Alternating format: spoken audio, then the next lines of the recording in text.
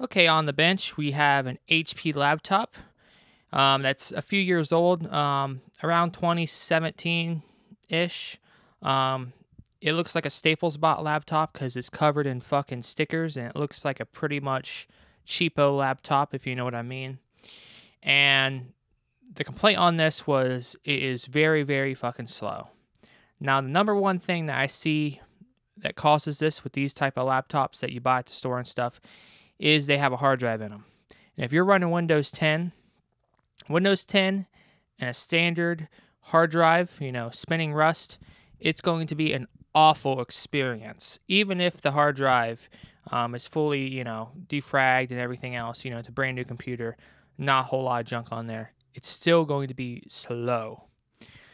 So what I've already done on this computer is I already cleaned it up, got rid of all the bloatware that was on it because this thing had a bunch of HP bloatware, bunch of garbage and McAfee and all the standard bullshit on it. I got rid of all that stuff. Cleaned up any, I did a disk cleanup on it. It's good to do a disk cleanup before you upgrade to an SSD or migrate because you want to get rid of a lot of the crap that's on there. Otherwise, you're just transferring all that crap and it just takes up extra time. So I did a disk cleanup as well. That got rid of about 12 gig of space. I did a lot of, I ran a Malwarebytes scan on it. There's no malware on it. And actually, if you look at the smart report on the hard drive, the thing only has been on 18 days. So the computer got fairly little use. Now, that could also be because the computer would, routinely go into sleep. So the computer wouldn't actually be running most of the time when the user used it. But 18 hours power on time, or 18 days, is not very much. Okay, so what we're going to do is right now this has a hard drive in it. A typical 5400 Western Digital blue hard drive. I've already defragged it and doing all the cleanup and stuff. That did speed up a little bit, but it's still very, very slow. You really want to put an SSD in if you're running Windows 10. You're running Windows 10 on a hard drive, you just don't want to do that. So I was able to convince the client to let us upgrade to an SSD. But first, before we do that, I'm gonna get rid of these stickers as well because these stickers are awful. You bought a computer, you don't want advertising all over your computer. But we'll run a Crystal Disk Info. But we're running a WDC WD10J PVX-60 JC3T0, 1 terabyte Western Digital Blue. It's running at 5400 RPM, which is pretty damn slow. And it has 20-day power on time. I've added 2 days onto the power on time. But it says the hard drive's in good health and temperature's all right, but it's slow. So if we do a crystal disk mark on this hard drive, it's going to be, let's hear. You can probably hear the hard drive.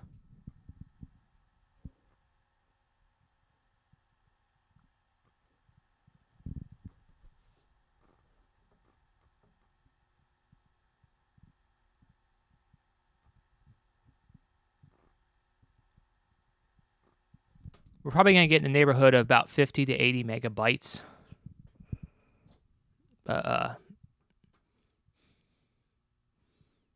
It's not just throughput that's the problem. Yeah, 56. It's also just the access time on stuff. It's just awful.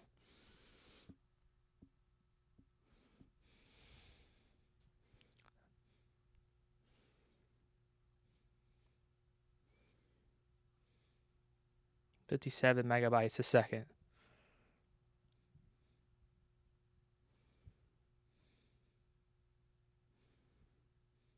Ugh. Do I dare know the right speed? I don't think I want to know. And this takes a little while to run. I'll, of course, speed it up.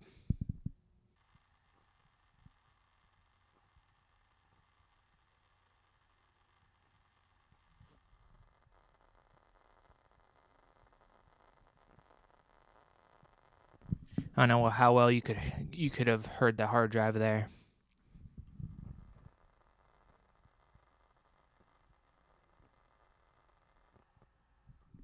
It definitely has a hard drive in it. That's another thing is also, not only will go into an SSD, make the computer way faster, I'll make it more reliable because laptops are generally portable devices. You take them around, they can get a bit of drops and shocks to them. And, having a hard drive in there, hard drives can't take that, dropping or, that shock because that can end up damaging them. But also, having an SSD will make your system quieter because you're not going to be hearing that, the head seeking around like crazy trying to find the files and shit. It's going to be all flash memory. So our writes, I'll stop it here. We get the gist. It's performing meh. But this computer, it was so slow. It would take about 45 minutes to boot, which that's pretty normal. Windows 10 and a hard drive, that's pretty normal. And you click on the start menu, it'd take about 3 minutes for the start menu to pop up. I mean, stuff was just you could just hear the hard drive just clashing. You go into Task Manager, the hard drive, the disk I/O would be 100%. It'd be fully pegged the entire time. So I'm like, this is what's slowing down your computer the most right here. It's your disk I/O. You really need to swap this out for an SSD. So we're going to do that. That will require taking this computer completely apart because there isn't a little, access panel. You have to take the entire bottom off. But since we're going to take the entire bottom off, we'll also dust it out and replace the thermal compound on the heatsink. So what we're going to do is we are going to clone the SSD. And what I'm going to do is I have a flash drive right here that has a Cronus True Image 2021 on it. So I'm going to pop that into the USB port here. So I have a flash drive right here that has a Cronus True Image 2021. I'm going to just pop that into a USB port. I'll try not to use my only USB 3.0 port. I'll try to use a 2.0 one. And I'm sorry if the lighting and glare looks bad. That's because the screen is, pretty bright, so it's messing up the ISO on the camera. And then next thing we're going to do is we're going to get our SSD. So the SSD we went with on this computer is a Samsung 870 EVO, 500 gig. Now let me explain why I went with this SSD. For SSDs, I always recommend Samsung being your first for reliability. And it's pretty much the most reputable brand when it comes to SSDs. I only put quality products in my clients' computers. Because if a computer comes back to me and the customer lost all their data because of a dodgy SSD, it's not going to look good on me. So I usually, for client laptops like this that, it's an older person, they don't really use the computer much, they might just get on, check their email, stuff like that. I'll generally put an 860 EVO in it. But 860 EVOs are pretty hard to get now, and the prices on them have skyrocketed. Like a 1 terabyte 860 EVO is like $360. I mean, at that price, I'd rather be putting an 860 Pro in it. Now, 860 Pros is the most reliable SATA SSD money can buy. It's pretty much the flagship of SATA SSDs. I only put that in custom builds I do in critical builds, business clients and stuff like that, where the computer's going to get a lot of use and it needs the ultimate reliability. I can't have that SSD failing. But on general laptops like this that don't see a lot of use, I mean, look at the power on hours of the hard drive. It's only like 18 days or whatever. It's not going to, it hasn't had a whole lot of use in the 4 years that she's had it. So an 860 EVO is more than sufficient, right? But I couldn't get an 860 EVO because of the price. So I had to go for an 870 EVO, which actually has the same flash and everything, similar endurance. So that's not an issue. And I went with 500 gig because the 1 terabyte is still pretty pricey for her budget. It's like $100 and some, but the 500 gig was about about $75 to $80, which was more reasonable. She currently has a 1 terabyte hard drive in there. So yes, we are downgrading space, but the space that's being used on the hard drive right now is pretty much slim to none. There's hardly anything on this. I'd probably say about maybe 50 gig of usage. So putting a 500 gig hard SSD in there is not going to be an issue at all. But yeah, generally, I generally would put the same size SSD in. But right now, the market and prices are just so bad. That's kind of became uneconomical, if that makes sense. So what we'll do is we'll unbox this SSD, and we're going to use just a USB to SATA adapter.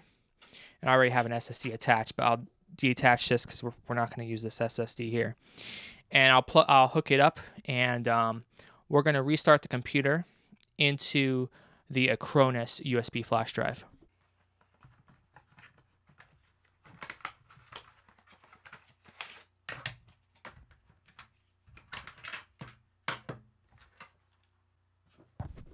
So I don't know how well you guys can see this, but we have a Samsung 870 EVO 500 gig. I believe this uses TLC flash, where the 860 Pro uses MLC, which is a bit more reliable. But I digress.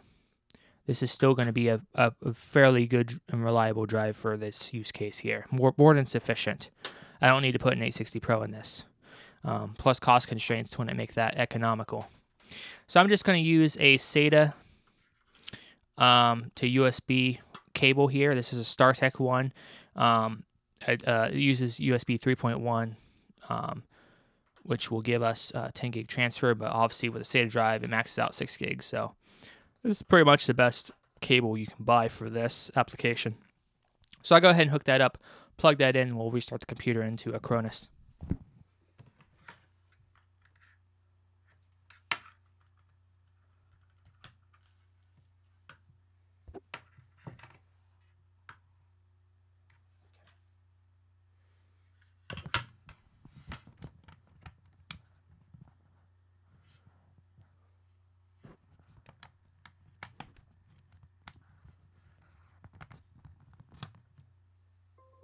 Okay, so I have the SSD hooked up, and I have the Acronis flash drive. So what we're going to do, and this doesn't need to be connected to internet, so I'm going to disconnect this from internet for now.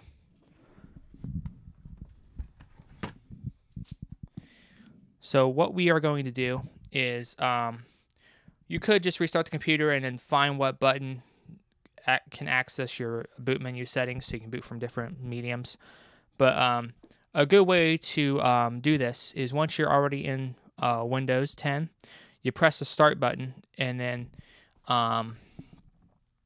you hold down the shift button and then hit restart. Okay, you hold down shift and then restart.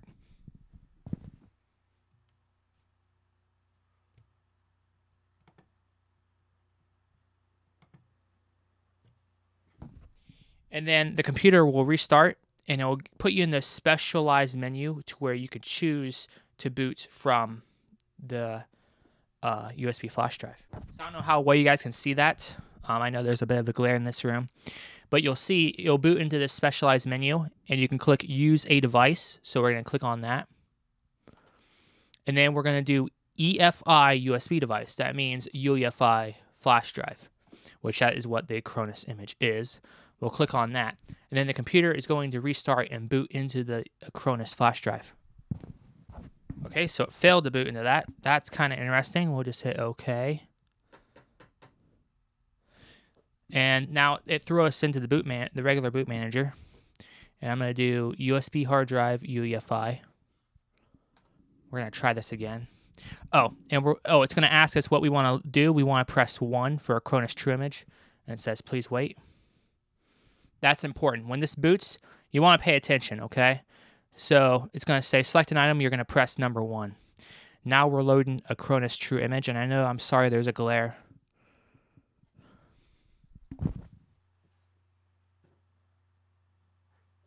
And as you guys can see, we are now booted into Acronis True Image. I'm going to readjust the camera, and we'll continue here. So once we're booted up, you'll see that we're in this specialized Acronis True Image menu.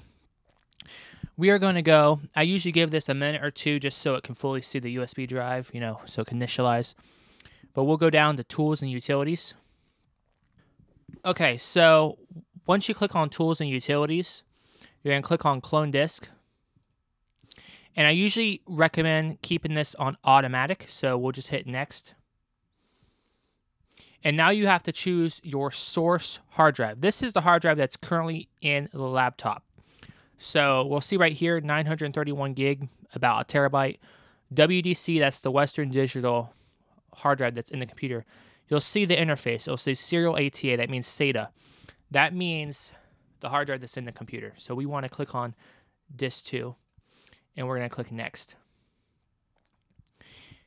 Okay, so now we have to choose the destination disk that we're going to make the clone to. This is going to be your brand new SSD. So you have to know the capacity and the model of it. And usually it's going to show up via USB, or it could show up via SCSI. So we'll see right here, disk number 1 not initialized. That's because this SSD has not been formatted. That's what you want to see. You want to see the one that says not initialized. So we have a 500 gig 870 EVO. So we're going to click on that one, and then we're going to click Next. Okay. So now it's just going to show you the before and after, how it's going to make the partitions. It's going to take care of all this. The destination SSD, the replacement hard drive, it can be a smaller size as long as the amount of data that's on the current hard drive is below that. Makes sense? It's you just got to be logical with it. And since we're only using roughly about 50 gig or so of space on the 1 terabyte hard drive, cloning that over to a 500 gig SSD is not going to be an issue at all. So we're just going to click Proceed. And now it's going to go ahead and take care of starting to clone the hard drive. So it's going to clone the hard drive over to our SSD that we have attached. This is very critical. You do not touch the SSD at all. That's in the adapter. You make sure this is, if it's a laptop, make sure it's plugged in to power. That's very critical. And ideally have it connect to a UPS. This is connected to a UPS. It's very cold outside. It's been snowing, a blizzard outside. Somebody hit a electric pole the other day and knocked out the power. It's very critical when you're a technician. You have client stuff on a UPS. So if that power flips, you're not losing our data. This is a pretty safe process because it's just copying the data over. It's not like cutting it or moving it or anything. But still, if you know how hard drives work, if they're actively reading something and they lose power, that file can end up getting corrupted. Okay? Now, before I did this, some important things you want to do. First, you want to clean up and update the computer, obviously, right? Clean off any junk, remove programs that doesn't need to be on there. Do the typical technician maintenance on the computer. So I ran nban, made sure there's no malware on there. I cleaned up the computer, I removed a bunch of bloatware, uninstalled a bunch of programs that weren't needed on the computer. I did a disk cleanup. This is important. Use Windows built-in disk cleanup and also have it search for system files as well. This will remove a bunch of data, usually on average about 10 to 15 gig of just garbage, temporary files, old Windows updates, etc. Restore points that aren't needed anymore, a bunch of log files. Disk cleanup is a good utility. I think it's better. It's better than CCleaner. CCleaner is bloatware now. Don't use CCleaner anymore. That's so 2013. Use Windows built-in disk cleanup. So I did that.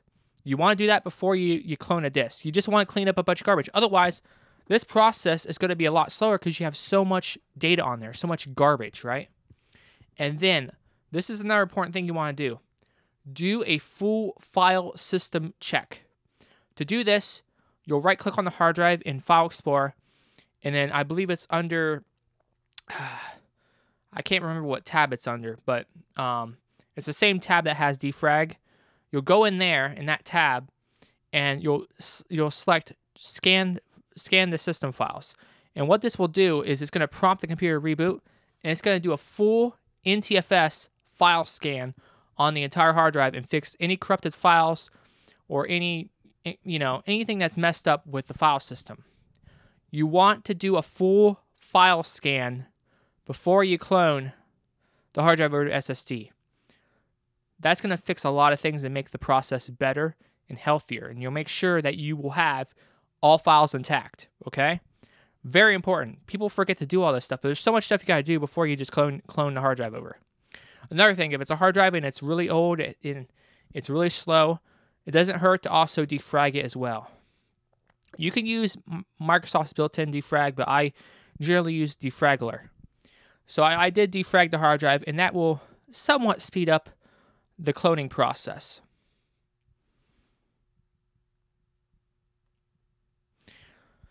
And I'm doing this in real time as I talk. You see it's copying over, and it's not taking too long because, like I said, there's not a whole lot of data on the hard drive, and plus I did all that preventive maintenance, right? I defragged the hard drive, I cleaned up the disk, I did a full file system scan, you name it. I did all that stuff to help improve the process. And of course, when we have the SSD, it'll just be a healthier, cleaner experience. So it's going to copy.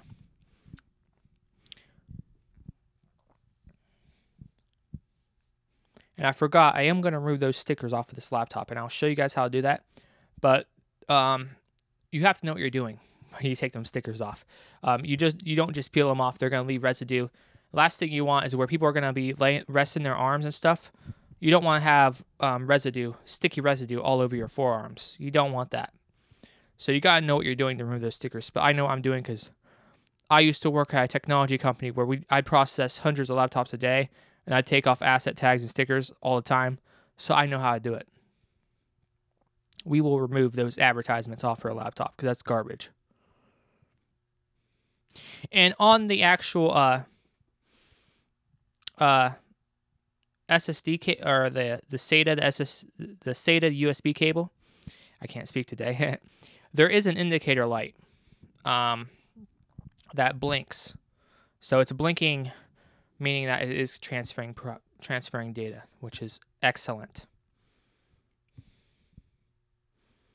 But like I said, you don't want to touch anything. This right here is just leave it alone. Make sure it's plugged in and everything. Don't want to lose power. If it's a desktop, make sure it's hooked up to a UPS when you're doing this. Especially if you're doing bigger drives, This thing drives like an 8 terabyte drive. You have a lot of data that's being copied. You just want to err on the side of caution, right? Now, Acronis True Image, you can get it on Amazon. You just search Acronis True Image 2021, and you're going to get the product key directly from Amazon. Make sure it says sold and shipped by Amazon. Generally, they'll ship you a retail box. It might have a CD in it, it might not. But what they're going to ship you is they're going to ship you a product key.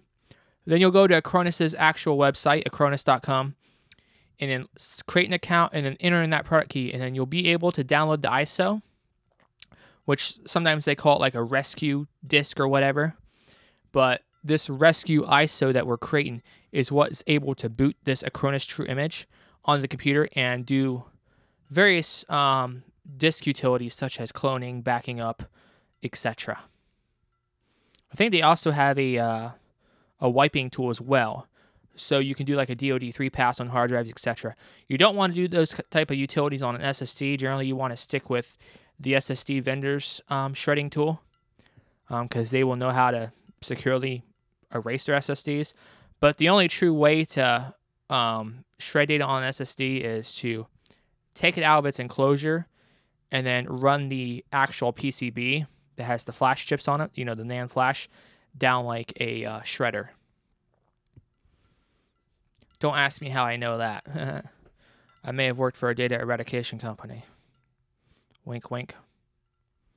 But it's this is pretty common knowledge, I'm not really giving away any secrets here, But generally to erase an SSD, like, you can't really do the same techniques you can against a hard drive.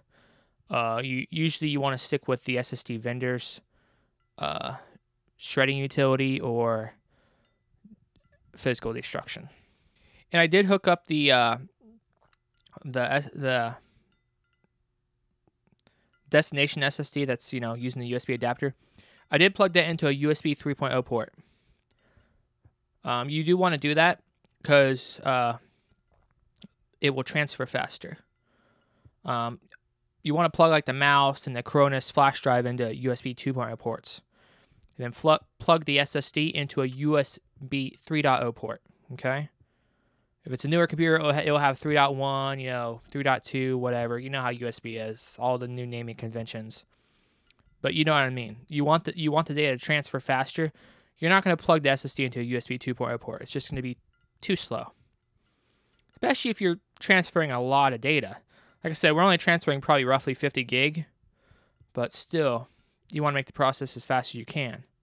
And you see, this is real time so far. I may have cut a couple areas out where I wasn't talking, but during most of this process, I've been talking. So this has taken what? I'd say about 10 minutes. Of course, time's going to vary for you. Based on, the amount of data you're moving. And of course, if the source drive's in hard drive and heavily fragmented one, it's going to be slower. But I did some preventive maintenance to speed it up a little bit.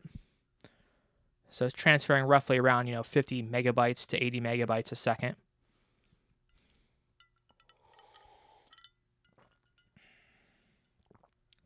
And the time left on a Cronus is pretty much never accurate, so don't go by it.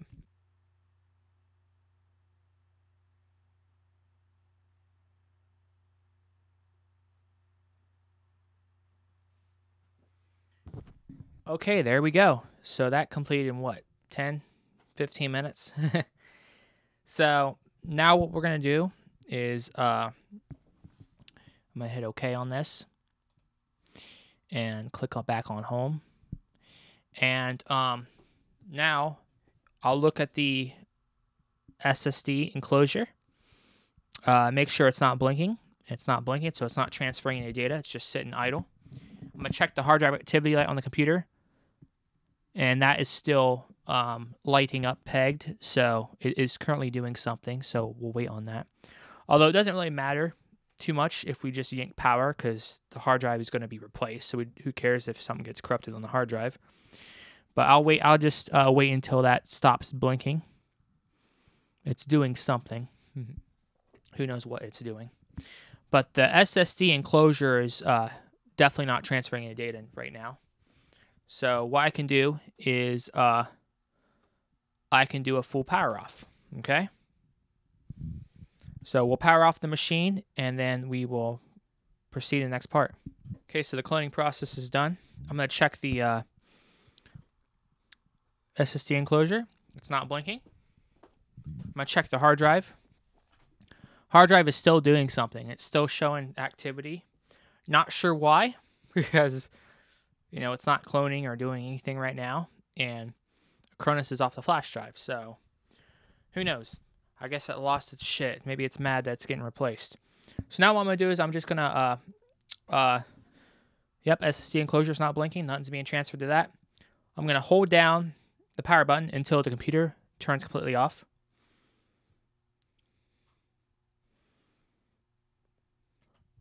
Like that.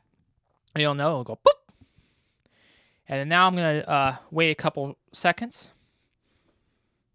I'm going to disconnect the Cronus flash drive. We don't need this anymore. So that process is done. And then now I'm going to disconnect the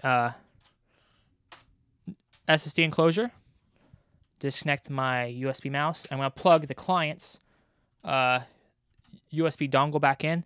These are very easy to lose, these little mouse dongles. So you want to make sure you get them plugged back in. Okay. So now we can, I'm going to disconnect the AC power adapter. Now we can proceed on. What I'm going to do next is I'm going to get rid of these stickers first. So I'm going to set this SSD aside, and we're going to proceed. Okay, so if you couldn't tell earlier, this computer has stupid advertising stickers right on it. Ugly. Fucking ugly. When I buy a computer, when I buy a laptop, I don't want advertisements stuck right on it. Okay? This is what happens when you buy laptops from stores, okay? This looks like something that would be a display model. And you may think, oh, this is a one-off. You know how many client computers I've seen with these stupid stickers all over them? Lots. And they usually go to Staples or Best Buy or Walmart, and they end up with this garbage. So we're going to get rid of these stupid stickers, okay? Let me show you the other one. Look at that. HP Notebook, empowered to do more. Reliable Intel power and storage. This doesn't have an SSD in it. It has a Western Digital hard drive. Crisp HD backlight screen, up to 1 terabyte storage. Ooh! I don't want these stickers on my fucking laptop, so we're gonna get rid of them. And you can't just peel these off, especially in cold weather, because what's gonna happen? They're gonna leave residue, and you know what? That's a bad thing because you rest your forearm on the computer, right? You rest your forearm to type, right? So, yeah, you don't want residue there, especially sticky residue. Yeah. Look at this joke of a computer. Look at that. It's garbage. So, to get rid of these, what you have to do, and this right here, I take no responsibility if you damage your computer, if you burn your house down or something explodes or whatever, because this is a very dangerous process. You have to have a heat gun, put it on low, and you have to aim the airflow away from the computer, away from the keyboard, because if you are blowing that heat gun in this direction, the keys on the keyboard will start melting, and these keys will actually float away, like liquid. It's very dangerous if you don't know what you're doing. But you have to get a heat gun and aim. You also got to keep track of the buttons for the touchpad as well. But you're gonna aim it going out this way. Of course, you want to make sure this thing's turned off, not plugged in, and the battery is fully taken out as well. Okay, but you want to aim the flow away, and you want to have the heat gun on low because you have to warm up this adhesive. Once this adhesive is warmed up, it's more pliable. It comes off like butter. Okay, but if this adhesive is just room temp or it's cold, it's going to be a bitch to get off without leaving residue. And I've done this professionally for a technology company, and I've probably done hundreds of laptops a day where I had to remove asset tags and stickers and stuff like that off of laptops, various models. Usually a bunch of Lenovo ThinkPads, but Dell's, HP's, you name it. I've had to do it, so I know how to do it. But you want to aim for this one. I'll probably aim going out this way because I want to stay away from this trackpad. You only want the heat to be on the sticker surface. You want to keep as much of that airflow, that hot air, off of the computer as possible, right? Because you can risk damaging and melting some. The next thing you're going to need some type of plastic scraper, like a plastic spatula or a plastic scraper. I have one right here, and this is a really good plastic sticker scraper, okay? And once this adhesive is warmed up, I'll be able to take it at these edges, and I'll be able to fully remove these stickers, okay? So let's do that. First thing we got to do is we got to remove the battery.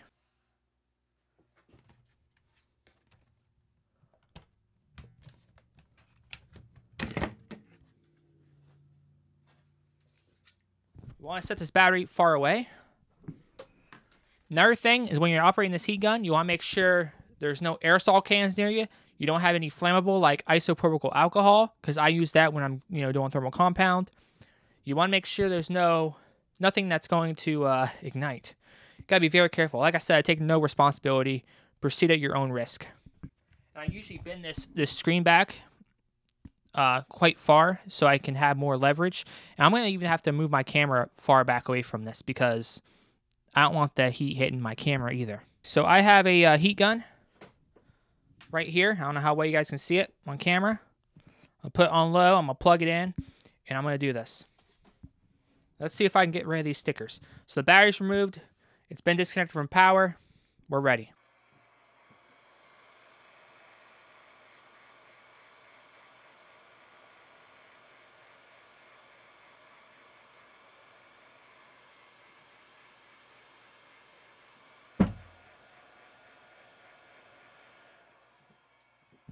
Another thing I'm going to note is you don't want to, when you're using the heat gun, let me turn it off. You don't want to aim it straight down. You want to aim it like where it's blowing the airflow across the sticker, going outward. Does that make sense? You don't want to aim down, because what that's doing is that's building up heat, and you're going to end up with you're going to end up melting the plastic and leaving like a bubble or whatever. You want to aim the airflow going across the sticker, going outward. Do not aim down. And you also want to move the heat gun. I don't know how we can see this on camera. I don't know the angle. In a circular motion, to where you're not just keeping it, stationary. It's not saying static. You're keeping it dynamic, okay? You don't want to just nail in at one particular area. You want to circle around, okay? So I don't know how we can see on camera how I'm doing it. But like I said, I take no risk. I've done this professionally for several years on hundreds and hundreds of laptops, different models. So I kind of know how to do it.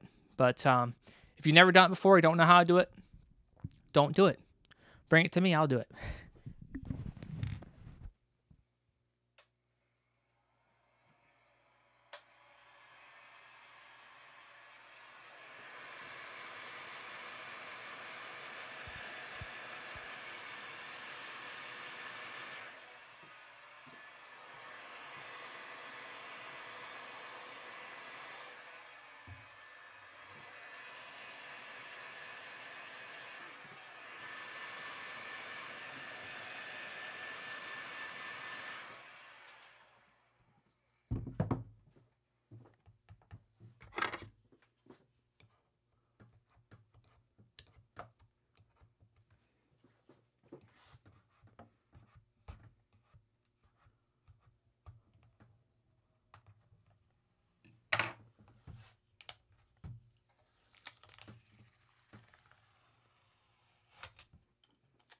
Beautiful.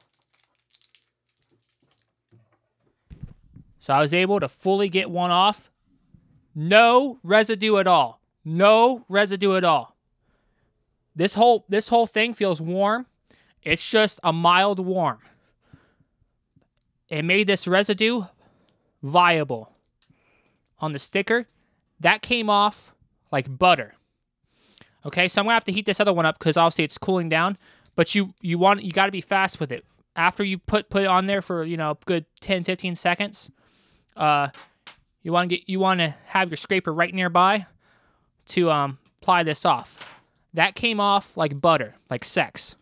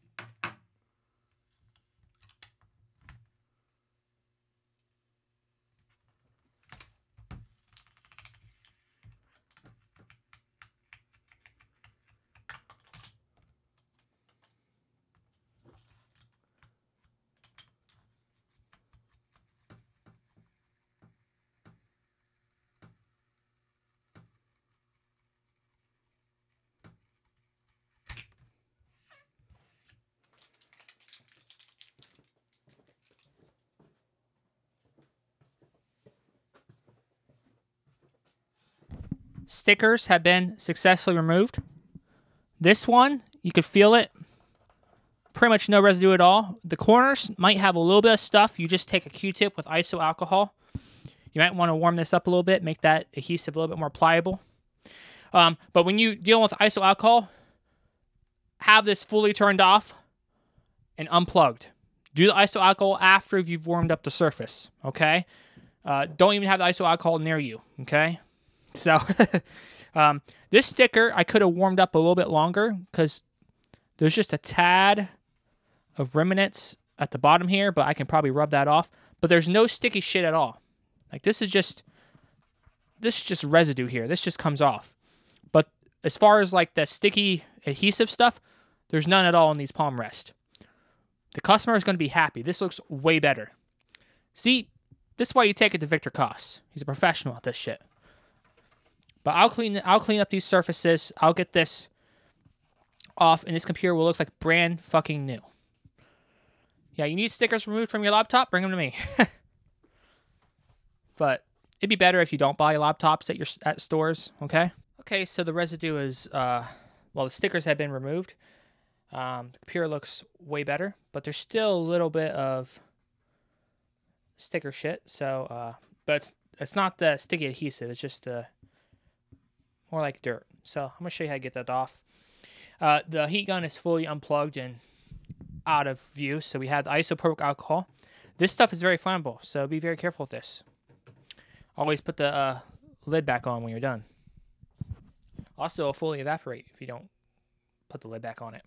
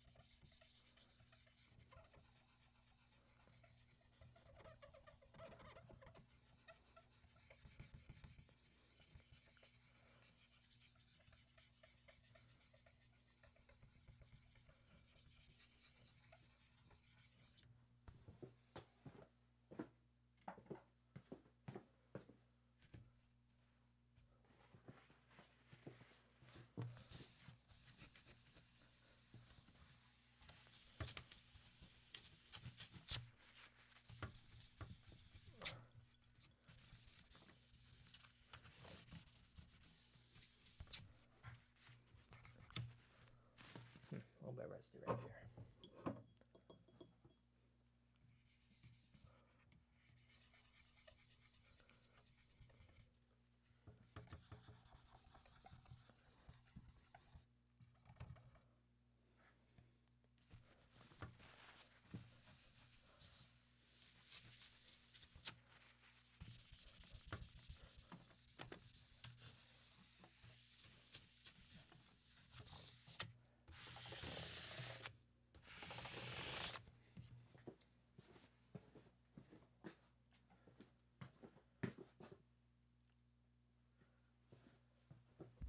There we go, like new. If you feel it now, not even a hint that a sticker was ever there. Like, this feels like stickers never existed. The surface, flawless. No scratches, no scuffs, nothing. This looks pristine. You know why? Because a professional did it. Now, another thing, I'm just going to make sure that none of the keys got melted. The best way to know is they won't click anymore. You know, it'll be stuck.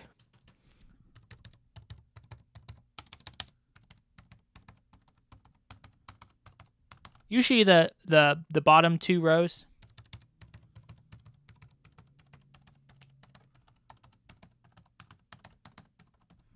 I also check the trackpad. Flawless. You know why? Because a professional did it. Okay, now we can start getting on with swapping out the hard drive for the SSD. This will involve taking off the bottom cover. So let's begin. Now, before I start, I'm going to lay down some paper towels so the client's computer isn't just scuffing against this tabletop like that. Okay. So now I'm going to probably readjust the camera angle, and we're going to get on with this. Okay. Now, this process right here, a lot of people, they would just go with the flow and try to take it apart on their own. Or they look up some YouTube video or something like that. But each laptop is unique. They're proprietary, so they all come apart somewhat differently. Now, you can see this one does not have an access panel, okay, to the hard drive or RAM. You have to take off this entire bottom, And this entire bottom's not the easiest to come off, which is lovely, right? Gotta love how they build computers nowadays, right? So the best way to know how the computer comes apart is to go, this is an HP laptop, so to go hp.com/support. And then what you want to do is you want to type in the serial number of this computer, which is located on the back where it says serial number. And it'll tell you the exact model. You go under manuals, and you're going to get the service manual. Every laptop out there, most of the manufacturers, they're going to give you a service manual that tells you how to access the hard drive, access the RAM, change the heatsink, stuff like that, right? That's how a professional does it, okay? There's nothing wrong with RTFM. Read the fucking manual, right? And the reason why I went and got the service manual for this laptop is because I've never taken one of these specific laptops apart. I've taken apart other laptops, and of course, if I was taking that apart every day, I would know it by heart. But each laptop is different, and if you unscrew something or you pull on something that you're not supposed to, you will end up causing damage. And since this is a customer's laptop, I'm held liable for that, and plus that reflects back on me. Okay, and the worst thing you want is you don't want to have to be responsible for buying the customer a new laptop. Not only that, your reputation goes to the trash. Okay, they're going to say, oh, that Victor Koss, he don't know what the fuck he's doing. He damaged my laptop. So we're going to take this apart properly. We're going to swap out the hard drive. Okay, so I try to get you guys a different angle there, hopefully a good angle. I know there's a glare from the window over there. The first thing we're going to do is we're going to remove the dongle, because obviously the cover's not going to come off if you have a mouse dongle. I'm going to go get a little sandwich baggie and put this in so I do not forget to give this back to the customer. Okay, so I'm going to refer to the service manual here. I know, something you don't see very many technicians do because their ego's in the way, right? So to access the hard drive,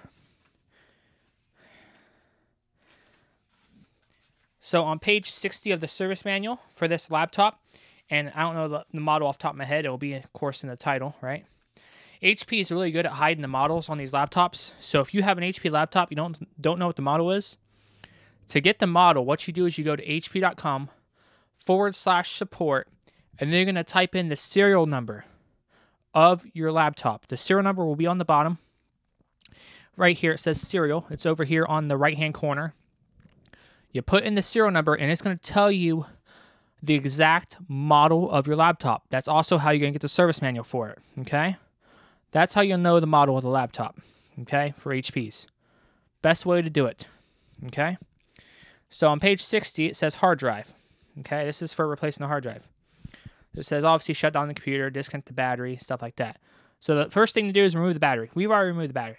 Removing a battery is pretty self-explanatory. I don't need a service manual for that. You pinch in on both of these clips here, the battery pops out, okay? Make sure it's disconnected from the AC adapter, obviously, right? So the next step after removing the battery is to remove the optical drive, okay? And that's on page 49. And to remove the optical drive, it's going to end up being this screw right here, most likely. Yep. It's usually one of these screws right near where the optical drive is that holds it in. So you unscrew a screw, and then you just pull on the optical drive, and it slides out. So I'll demonstrate that here in a second. Now it says to use a Phillips 2.5 by... it just says the dimensions of the screw. It says it's a Phillips screw. Usually on computers, I like to use JIS, but it's saying Phillips, so we'll use probably a Phillips 1 or a Phillips 0 on that. So I'm using a Phillips 0.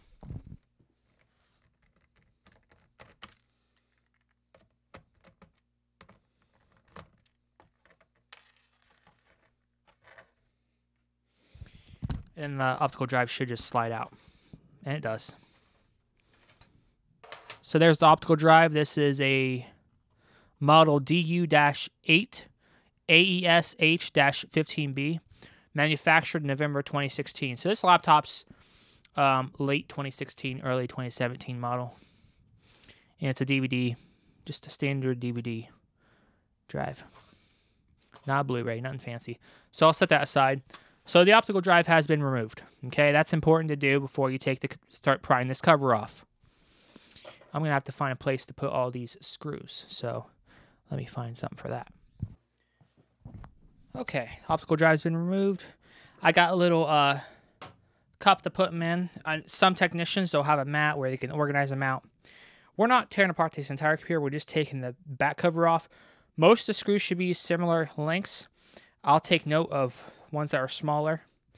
But, yeah, if I had a bigger workbench, more space, I would have a mat where you can lay them out and put each one back in the exact location it was going. But that's not a huge deal. We're keeping them all contained right there in a little Coca-Cola glass. So after you remove the optical drive, which we've done, so it says position the computer upside down with the front towards you. Okay, I think I had, yep. Remove the 2 rubber bumpers from the rear of the bottom of the computer. So it's talking about these little rubber feet. There's going to be screws under here, or maybe a screw. Okay. The problem with removing these rubber feet is the adhesive that never goes back on very well. So you only want to remove part of it to where you just see the screw to get the screw out. Okay, so we'll do that. So it shows me right here the diagram of all the screws that come off and how the lid comes off. So really, there's 11 screws that have to come out, and the bottom just comes off basically. Okay, so there's some under these rubber feet. Let me see if I can see it.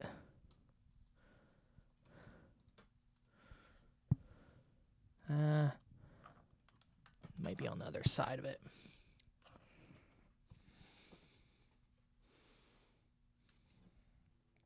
So I might need to get a flathead and get these off. But we'll go ahead and do that.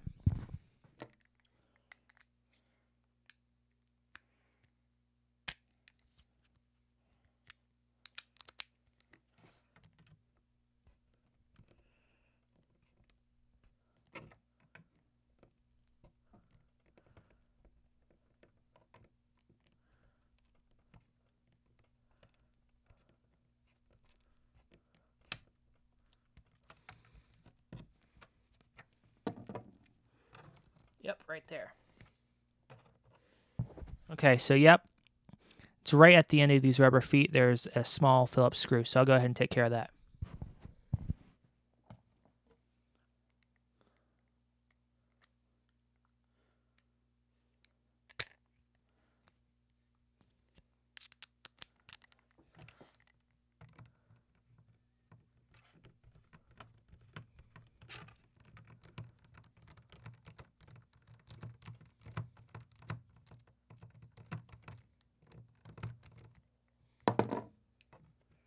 Also helps to have a magnetized screwdriver. I'll remagnetize this bit because I'm going to be using it a lot.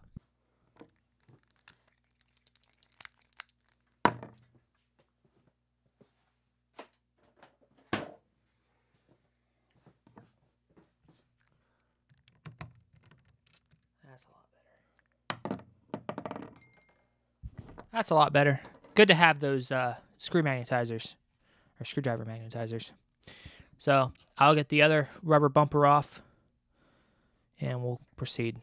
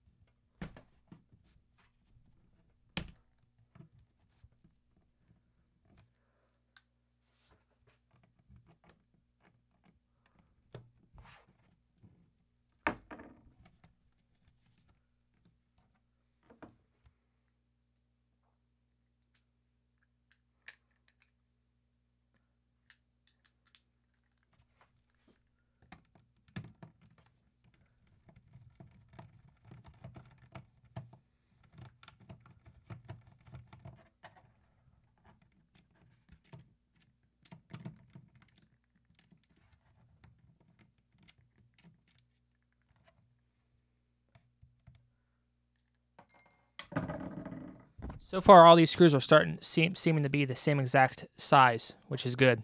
So I'm going to look at the diagram, see what screws it's telling me to take off here. So it looks like there's 3 along the top edge, 1 in the center, 2 right here, 1 on the corner there. Okay. So it's 11 screws total. Okay. Now I don't know if that's including the one I just did. So we got 3 screws so far.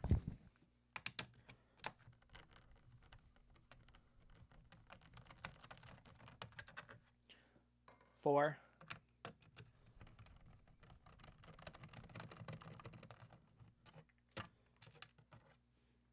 5.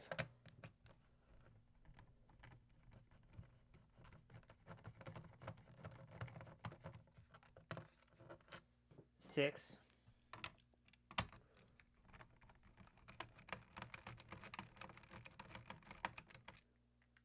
7.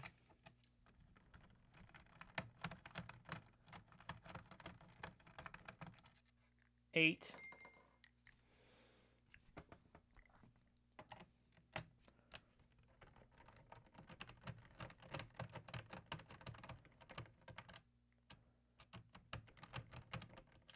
9.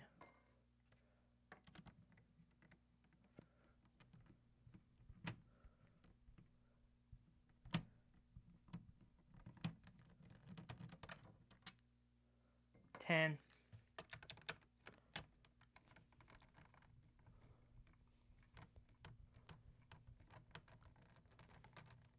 11.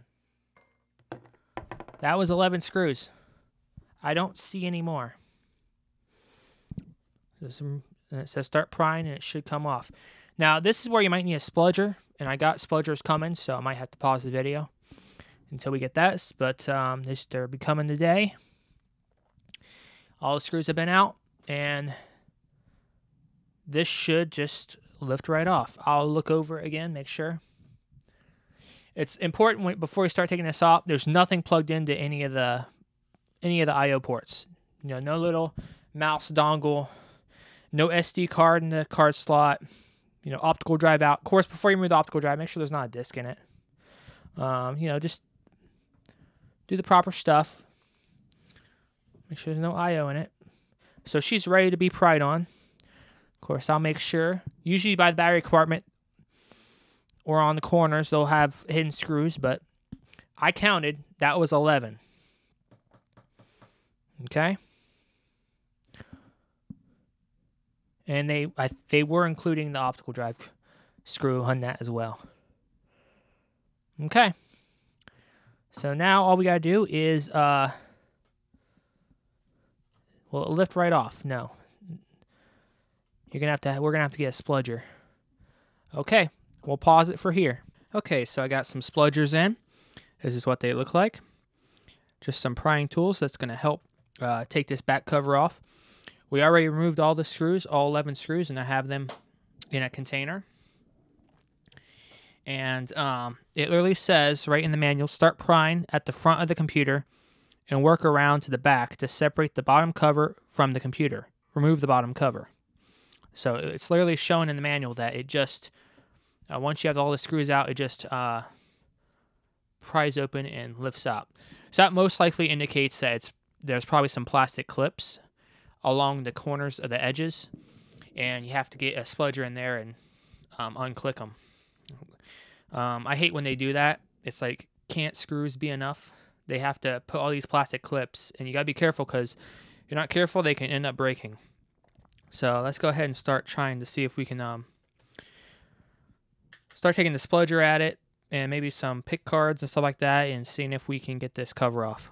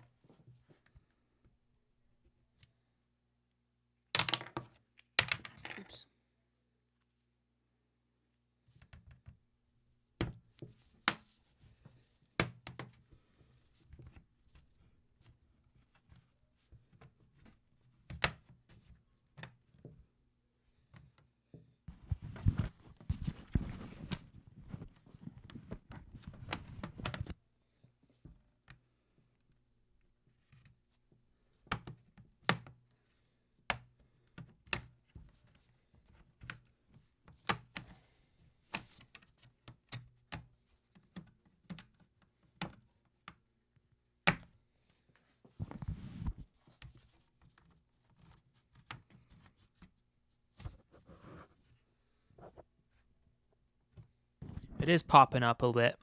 Now the reason why I use a plastic spludger like this is if you use like a flathead screwdriver, or even you can even probably use a credit card, but if you use a flathead screwdriver, you can end up scratching and damaging this unit. So you got to be very careful when you use this. So you really want to have the proper plying tools in a spludger, usually a plastic one.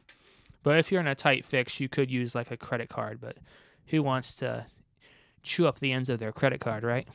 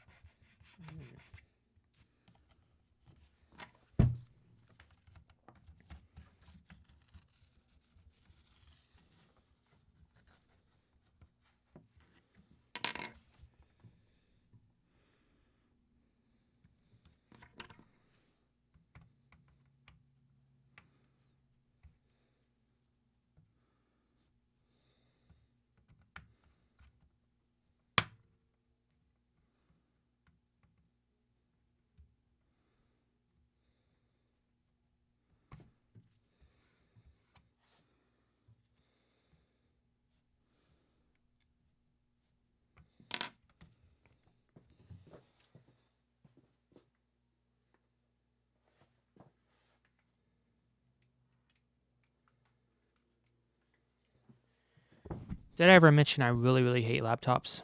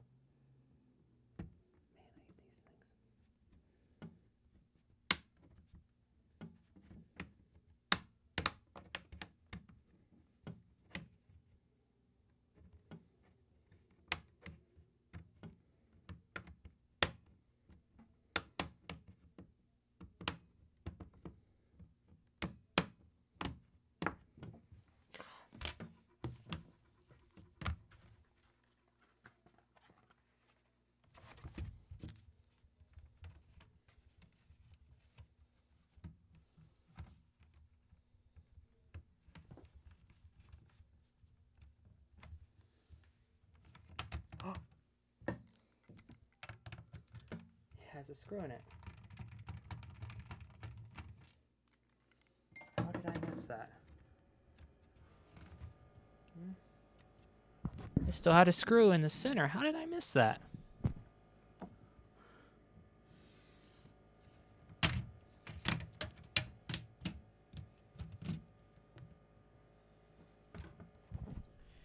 Woo! There we go. Okay. Yep, had plastic clips all along the side. I don't know if that's still in camera angle or not. We now have access to the hard drive. We have access to the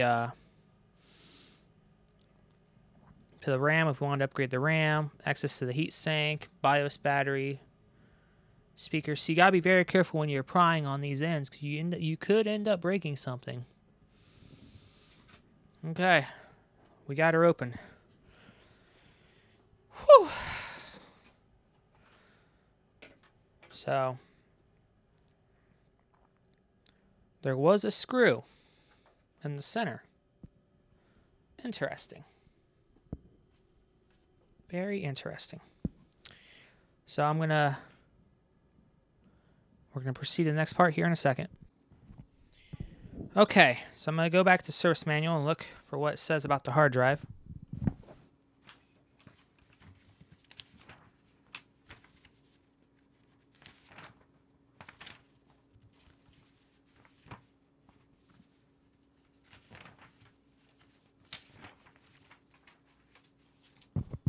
So the hard drive part is on page 60. Remove the bottom cover. Disconnect the hard drive cable from the system board. Remove the 3 Phillips screws that secure the hard drive assembly to the computer. So it's saying it's connected to the system board. Does not show what screws, but it's pretty self-explanatory. These ones right here, these 3 right here. And then there's the connector for the hard drive there.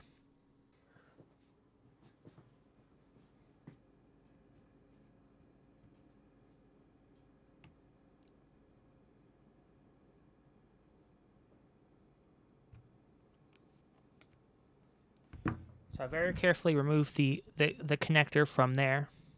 And now I'm going to very carefully remove the hard drive.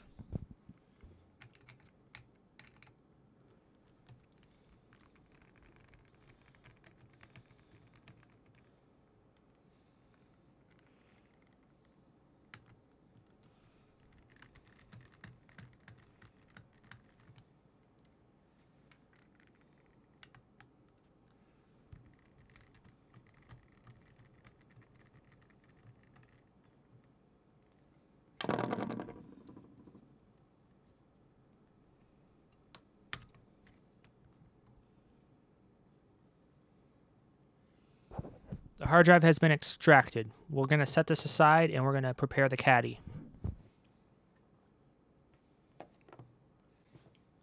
First thing I'm going to do is I'm going to remove the SATA connector.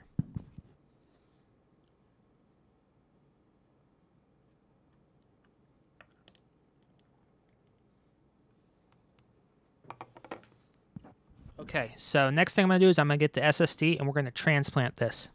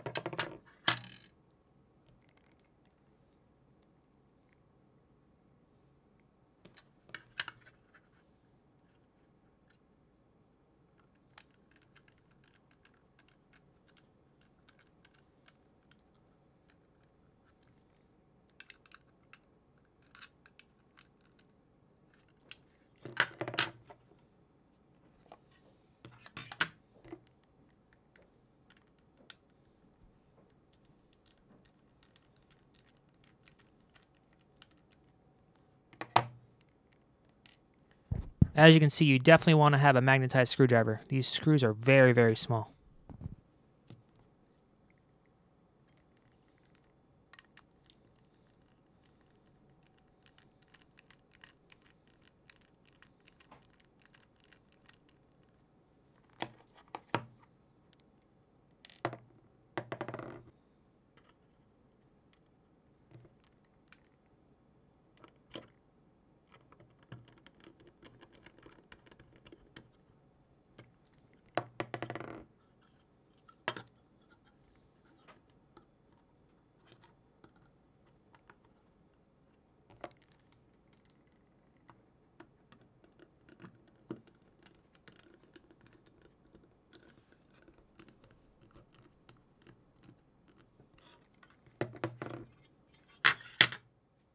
Okay, so the hard drive caddy has been installed on the SSD. We're going to reconnect the SATA connector, make sure it falls into the laptop enclosure, and reconnect the cable.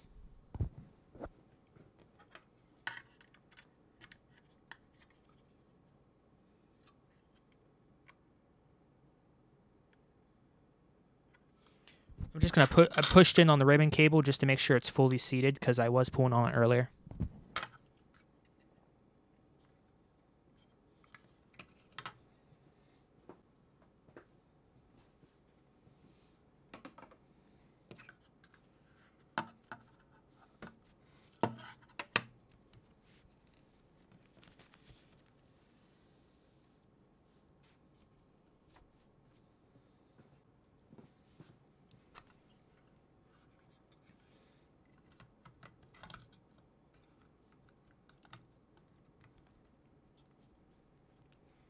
And it sets right down in there. So we're going to screw it back on.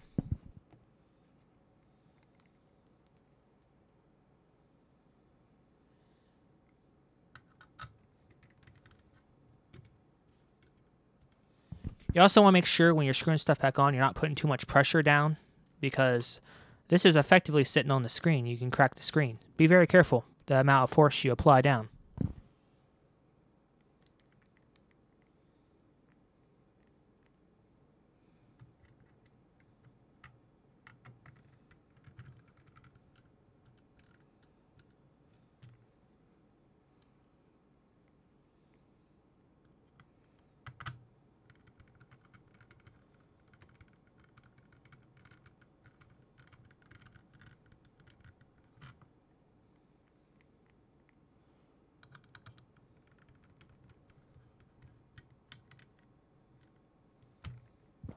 So this screw hole over here is actually a dud, so it's actually this one, these three right here.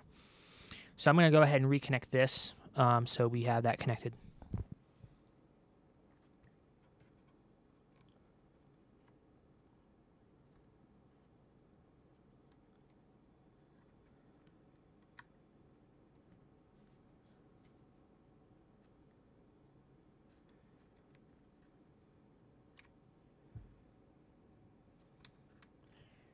So to get that connected, you're going to lift up on this little latch and then push all the way in and then push the lever down.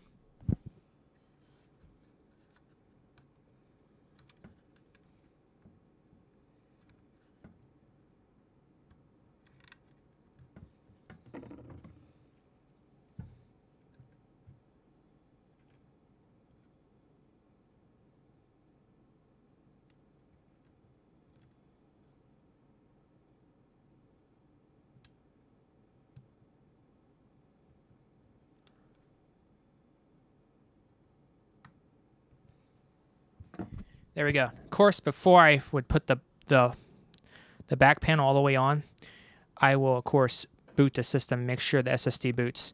But also, before we do that, we will also dust the machine out and put new thermal compound on it. But let's make sure that the SSD boots.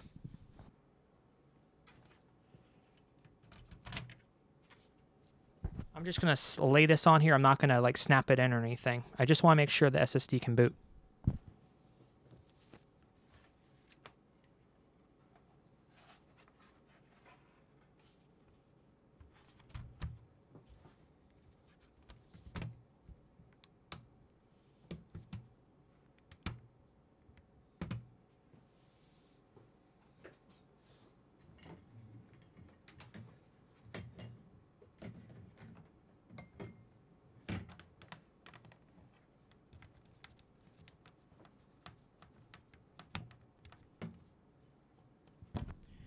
I'll press power on, and we're going to see if it can boot the SSD.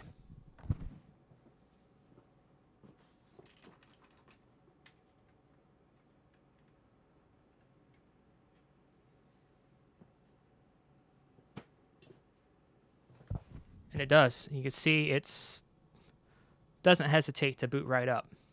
I'd say that's a success.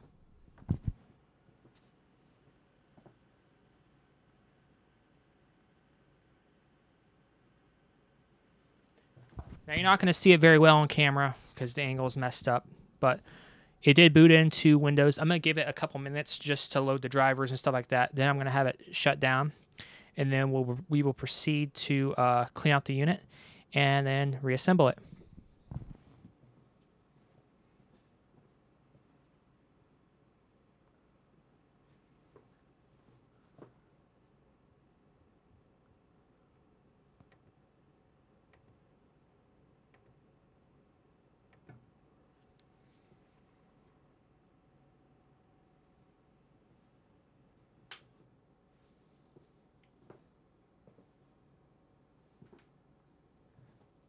Okay, unit's fully powered down. I made sure the hard drive activity light and power light is fully out. We'll unplug it from AC power again. And then we are going to put it back on its back, and we are going to clean out the unit and apply new thermal compound. Since we had the unit completely apart, it's a good idea to do that while you have access to it. So as you can see, here's the unit with the new SSD installed, fully installed, connected correctly. Nothing was damaged there. Excellent. Speakers look okay. Nothing else seems to be punctured or damaged. If you do note, it looks like we have another SATA connector. Or actually, no, that's not a SATA connector. This might be a... this is an M.2 drive, M.2 slot right here. So this could theoretically have an M.2 drive in it as well. But yeah. You can see right here it has one stick of RAM in it, so you could upgrade the RAM. You got your Wi-Fi card right here. It's a Lighton branded. It's a Realtek 8723BE. So you got your Wi-Fi card right there going to the antennas, which will be in the bezel of the monitor, the screen. This doesn't actually look too dusty at all. Like, I'm looking at it, and there's no signs of dust. The fan actually looks, the fan looks like it's pretty much brand new. Like I said, it doesn't look like it has too much dust in it, but I'm going to go ahead and take canned air and just blow out that fan. And this right here, you can tell this is integrated Intel graphics only. It doesn't have a discrete GPU, but you could see the slot for where it would, because you would have two of these heatsink pads on this heat pipe here if it had discrete graphics like NVIDIA graphics, but it's just integrated graphics. This is pretty much bottom of the barrel. But to take this off, it's numbered, so you do 1, 2, 3, 4, and that's pretty self-explanatory how that comes off. So we will apply new thermal compound on this, being a few years old. But as far as dusting it out, it actually looks pretty pristine. Like, there's like hardly any dust in this at all. Like I said, it had 18-hour power on time, so most of the time the unit was in sleep mode or hibernation. The fan looks fine, but I'll still put some compressed air through that fan there, through the heatsink blades. But we'll take this heatsink off. So these screws are very tiny Phillips. I'm going to use a P0 on it.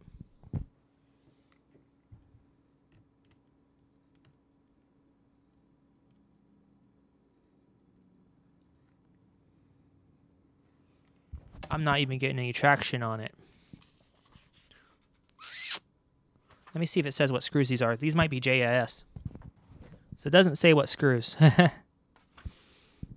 I'm using a Phillips 0, and it's still not getting a good bite. That's the last thing you want to do is you want to strip the screws on your heatsink.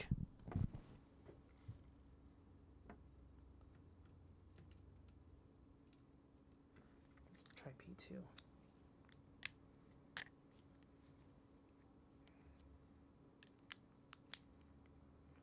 I'm going to try a Phillips one.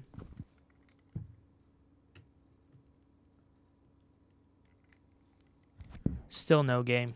I'm going to try getting my teeny turner. It might be a Phillips 00.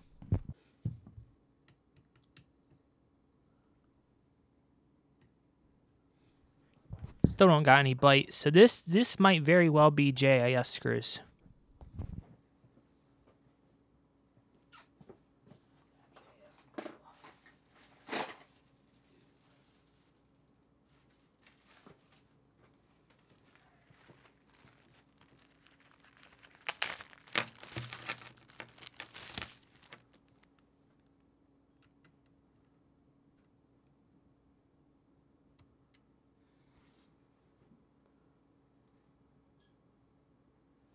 So I'm using a JS 0. I don't know if I have a JS 00. I don't. I need to get one. But I'm getting a better bite with JS.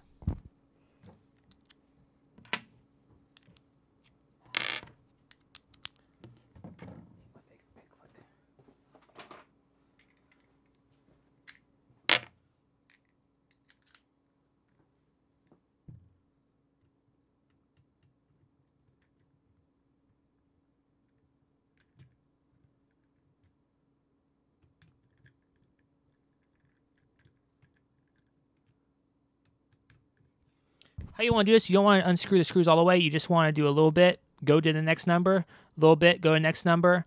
You want to go in the order that they say. And to put it back on, you pretty much go reverse.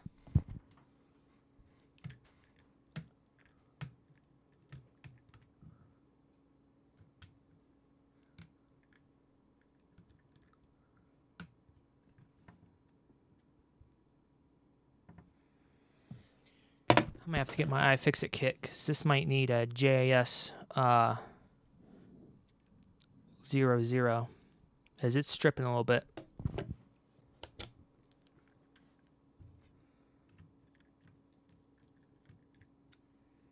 Nope.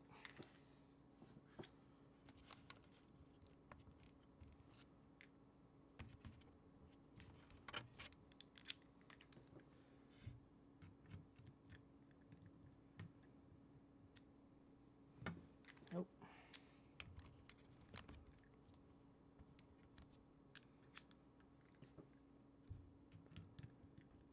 Huh.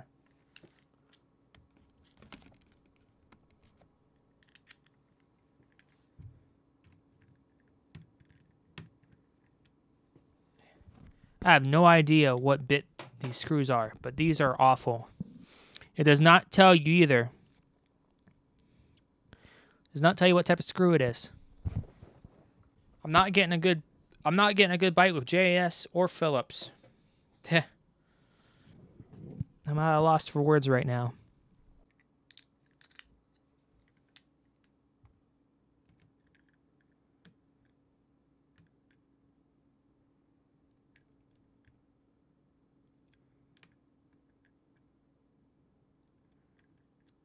Nope.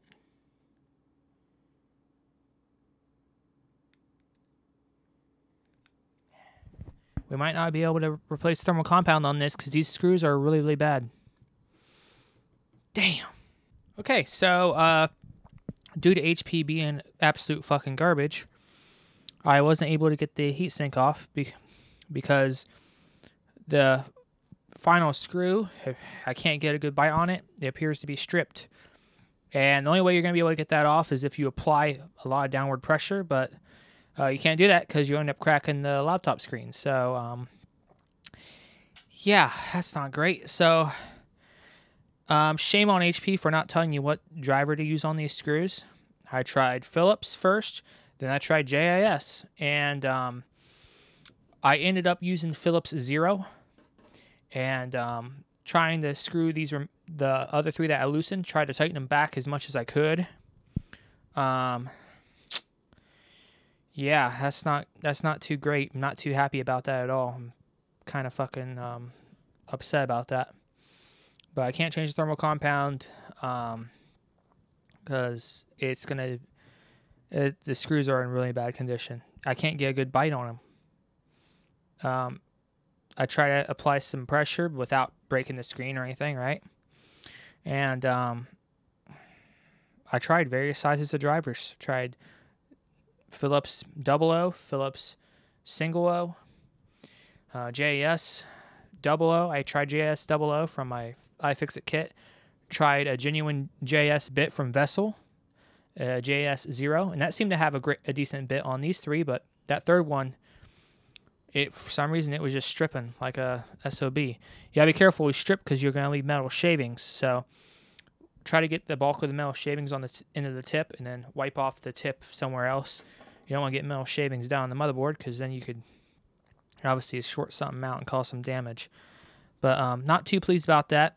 I did try to screw the heatsink back on as good as it could. You know, these other 3 screws, tried to screw those on as good as I could without stripping them and without damaging the screen. So hopefully it's on there pretty decently. I'm going to take the can of air and blow out that fan, even though the fan looks okay. And we're going to reassemble it, and we're going to, I'm definitely going to keep an eye on the thermals on the CPU, make sure it seems reasonable. I mean, these thermals on these laptops is pretty garbage anyway, but yeah, I'm not too pleased about that at all. Very not too pleased. So we'll go ahead and blow that fan out, and then we'll try to start reassembling this and getting this over with.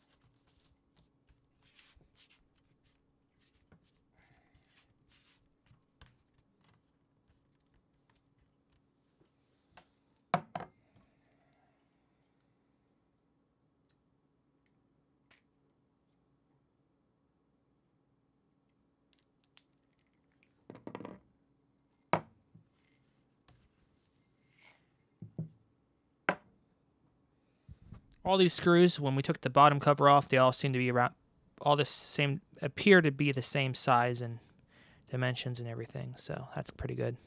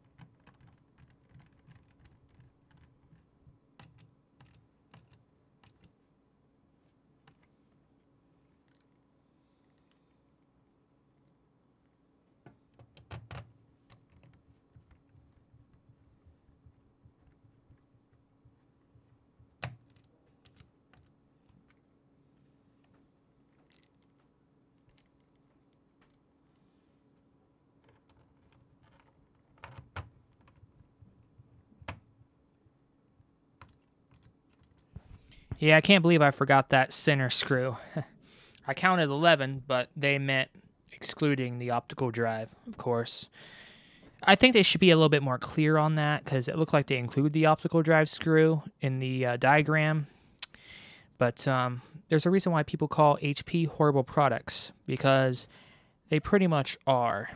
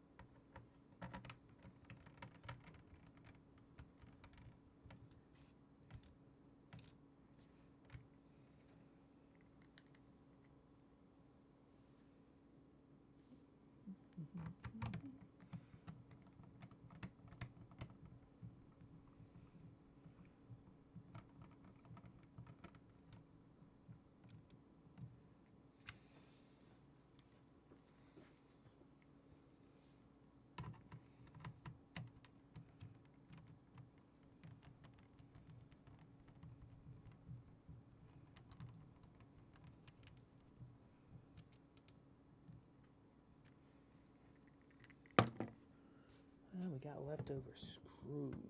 Where are these? Oh, yeah, under the rubber feet. Derp.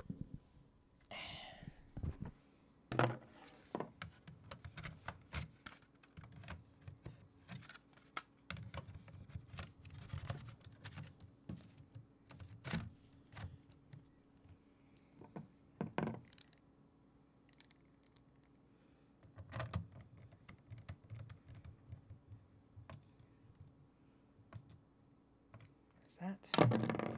Now I gotta do under the rubber feet.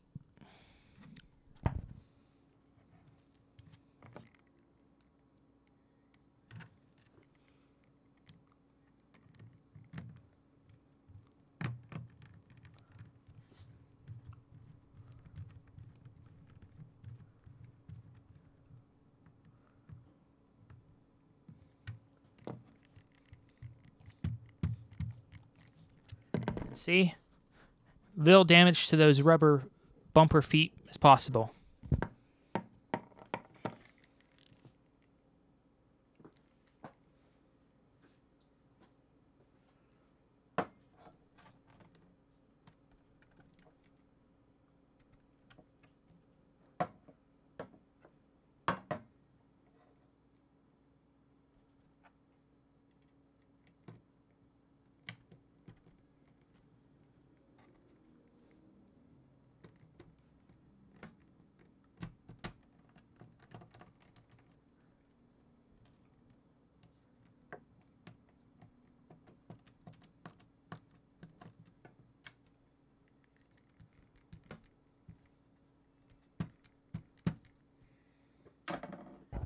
There we go.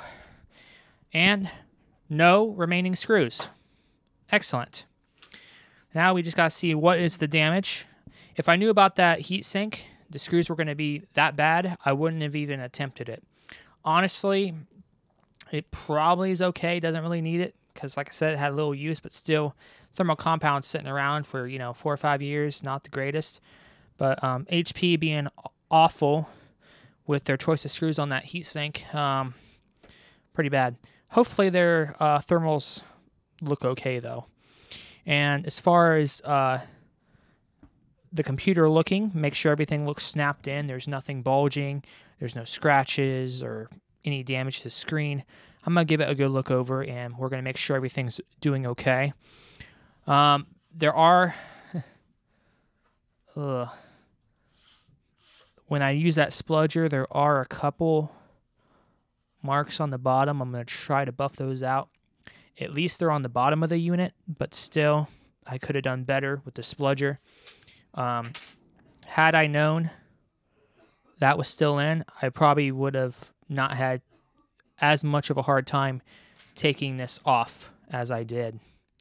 So I'm going to try to clean this up, and we'll look it over, make sure everything looks okay.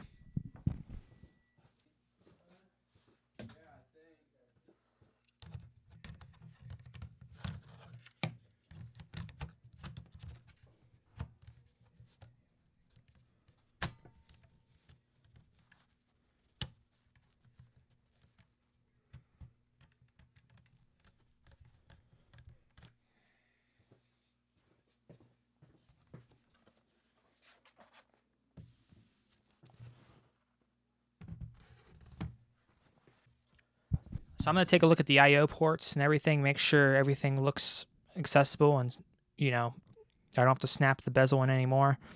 I'm going to give it a good look over, make sure everything looks okay. I'm not liking the look on the bottom, but I'll try my best to clean it up.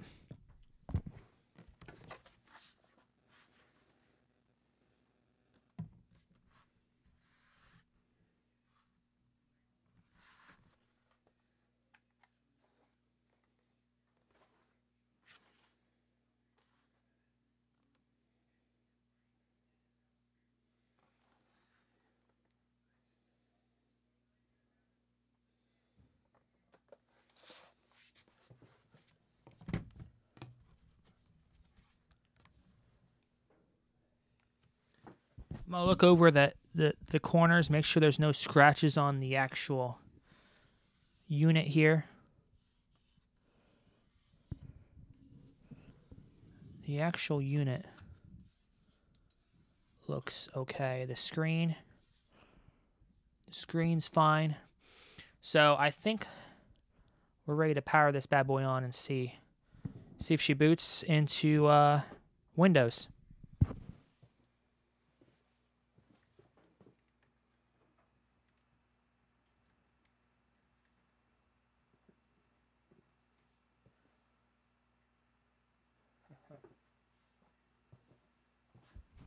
And it boots right into Windows. You can hear the fan a little bit, but it's not too loud. I'm going to, of course, run this a little bit, check the thermals, open up HW monitor, and we'll check the SSD out, make sure everything's looking okay. But as far as the unit itself, I'm going to, of course, get out a flashlight and look deeper and better. Everything's snapped in. There's nothing bulging or anything like that. All the screws are accounted for. The only real fault would probably be that I shouldn't have tempted that heatsink, and and the bottoms right at these corners got a couple scuffs, but it's on the bottom of the unit, but still, that's unacceptable, I know. So, I'll try to buff that out and clean that up. Other than that, I think we have a flawless migration to an SSD. It is a lot more snappier. Like, I press the start menu, it's not even thinking about it. So I'm going to look over the operating system, stuff like that, and we'll check back in. Okay, so I looked around the laptop. Everything's good. Thermals seem to be all right for a laptop. They jump around a lot, but, the laptop's clocking up and down so rapidly whenever it does a task. That's pretty normal. So let's go ahead and turn it on and see how this unit does. Let's see how fast it boots on the new SSD. Let's see if it doesn't even get to the loading thing.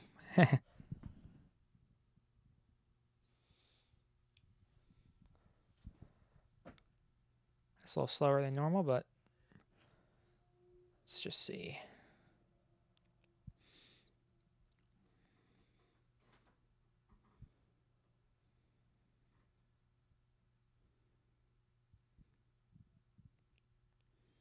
Watch her make a fool out of me now.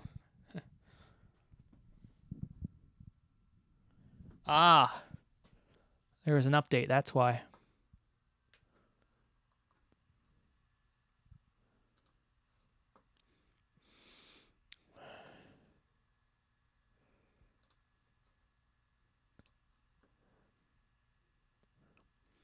Of course, whenever you want to do a show off, it's going to do something stupid like this, right?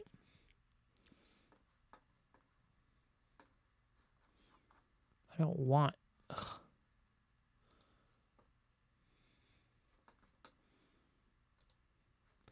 Okay, there we go. It doesn't like that. It does not use no Microsoft account. Gotta love Windows 10, right? It's great, great, great.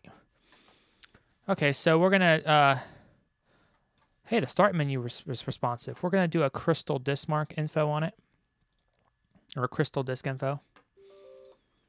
And as you guys can see, I don't know how we can see that on the camera. We are running a Samsung SSD 870 EVO 500 gig. Power on hours, it's not even registering yet. Been restarted 5 times. It's an SSD. 10 gig of total writes. Should be a little bit more than that since we did the migration, but yep, 27 degrees Celsius. That seems okay. Pretty normal for a laptop. Now let's do a crystal disk mark. Much more responsive. Boots right up. We'll go ahead and try this out. This should be connected to a SATA 3 interface. I did install Samsung Magician on the computer as well, so, you know, we're doing that much better. Look at that, 552 megabytes a second. Getting pretty much near,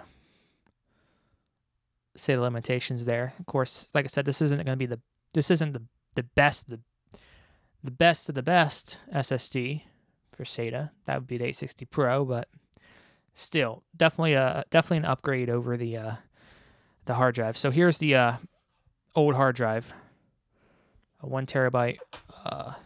It's a WD10J-PVX.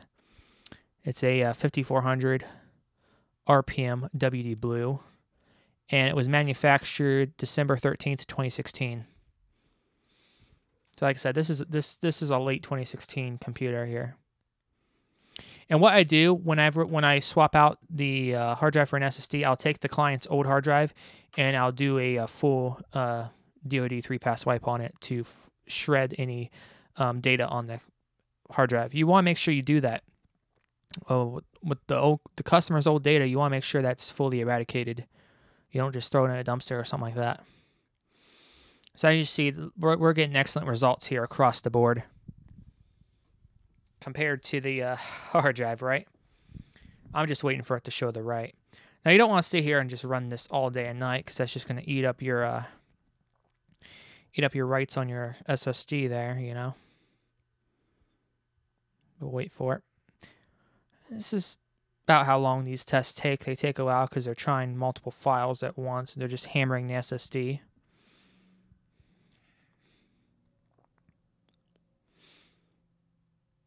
Yep, that's pretty normal. I threw out the box, so I couldn't look at what it said the read and writes are supposed to be, but that's looking about pretty acceptable there. That's what I would expect to see. Nothing out of the ordinary here. Pretty good. Definitely an upgrade. Just when I was opening stuff, it's definitely responsive now. It's a lot more responsive than it was before.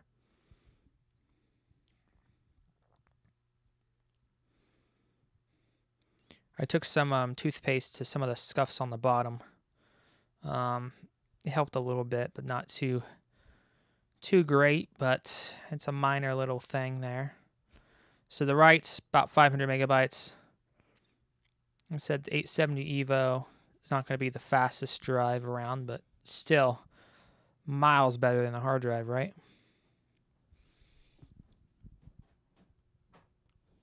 I don't know how far we got on the last test when we did the hard drive, but as you can see there. Yep, 417, that's looking about right. So I'll go ahead and stop this now. We kind of get the gist. Definitely an upgrade. So I'm going to open up Chrome. Let's see how fast that opens. Opens up right away. Okay. We're going to open up Word. Opens up right away. PowerPoint. Opens up right away. Excel. Opens up right away. Edge. Opens up right away. The one thing that's slowing it down is just the internet connection, you know. File Explorer just opens up right away. Start menu is very responsive. If I go to Task Manager, we'll notice now in Task Manager our disk I/O is not pegged at 100% all the time. It's at 2%, 1%. We go to Performance. We see this system has an i7-7500U. Like I said, this is a pretty budget laptop, right? You see our clock speeds jolting around there. It's sub 1 gigahertz. That's because it's an idle right now.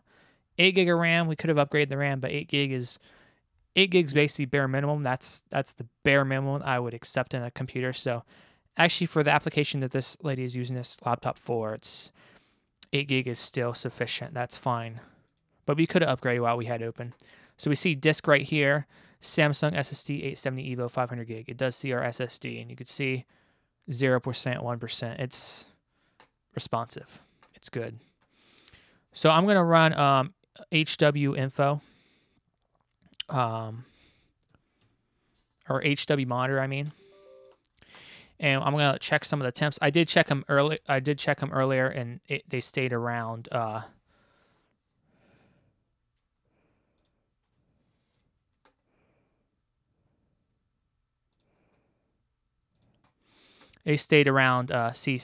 32, 33. That's just idle.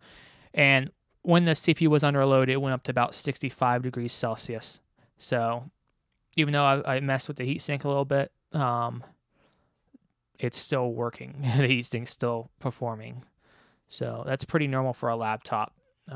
These are actually good idle temps. That's pretty good, 30 degrees Celsius. That's nothing to be alarmed about. 65 is a little toasty, but that's more than acceptable for a laptop. So the other temperatures look okay. I don't see anything that looks alarming. SSD temp's fine. So pretty much, I think this computer is ready to go. I'll go into the control panel, uninstall some of the software I installed, like the utilities, do a little bit of cleanup. So here's a look at the old hard drive. Like I said, I will connect this to an enclosure and do a DoD 3-pass on it, wipe it out. It is a 1 terabyte Western Digital blue. Pretty normal. You expect to get these out of these laptops here. So that's it. That's going to wrap it up, guys. Thanks for watching.